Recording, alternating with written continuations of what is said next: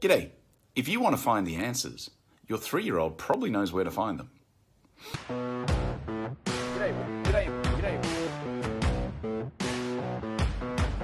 Greetings from Coventry, the last day here of the Spa Life Conference. I've got my little speech coming up in about half an hour or so I better get going. But this idea of finding answers is something that's always fascinated me. And the funny thing is that you realize as adults, we seem to spend our whole life looking for answers, but we kind of forget how to find them. But if you look at a 3-year-old who wants to learn something, how does he find the answer? He just keeps asking why. But why, mummy? But why, mummy? But why, mummy? Doesn't matter what answer you give, it's the same question. But why, daddy? And I think that's something that we forget as adults. We just don't ask why enough.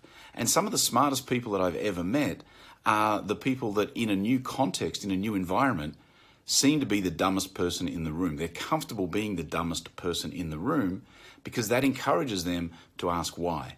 And ultimately, of course, they leave the room being smarter. So I think this idea of asking why, I mean, that's where the answers lie.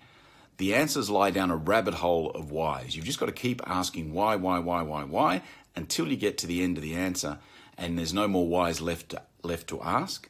At that point, you've probably got the answer. So if you want to know how to find the answers, if you want to know where to go, just go and talk to a 3-year-old. They'll probably teach you exactly how to find it. Alrighty, that is it for today. I do thank you for your time, and I will be back again tomorrow. See ya. Why do the baby starve? There's enough food to feed the world.